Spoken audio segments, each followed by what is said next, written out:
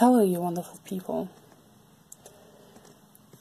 This is the second week of our Artbox collab.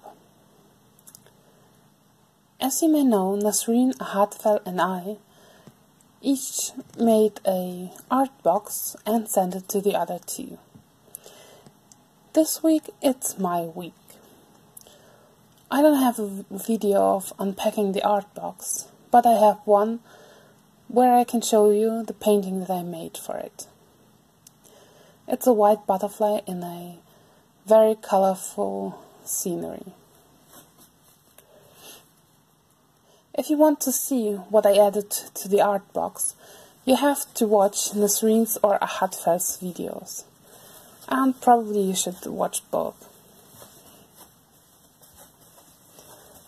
Sorry if you can hear Dante in the background. He's looking for the perfect spot on his cushion.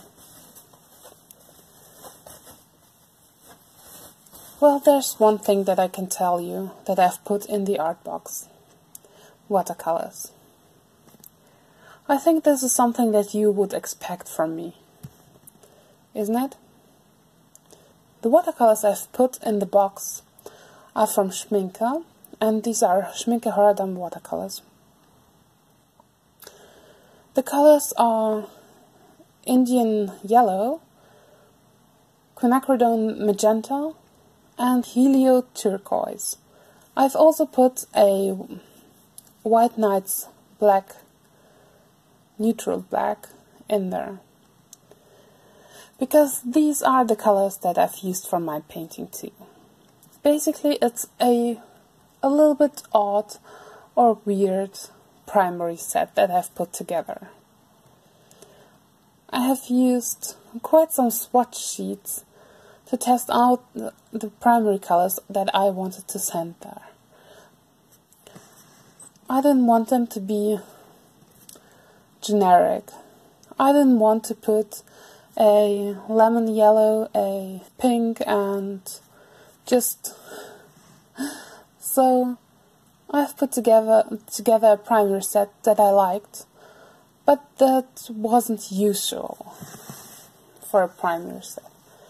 You can get those in a set as they are. What I like about the combination is that you can get pretty nice purples with the set. You also get very nice turquoisey colors.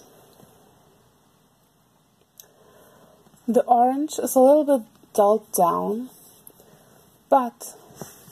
and the green is too. You won't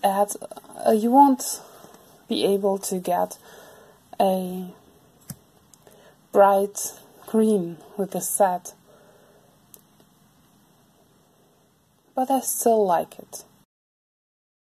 And because all the colors are so nice and colorful, I chose a painting that is just as colorful to paint. The focal point is the butterfly, and it's the only thing that is monochrome in this painting. I've painted this on Arches watercolor paper. And I can tell you that this is also something that I've put in the art box. But there was so much more. The Arches took the paint pretty well and makes soft, nice transitions in the background. Now I'm pretty much curious what the others have done with these paintings, because I haven't seen it yet. I'll be just as surprised as you are with what they've created with this box. If you like this painting, I've put it in the shop. The link to the shop you can find in the description box down below. Next week, it's Nasreen's turn. So if you're curious what she sent us,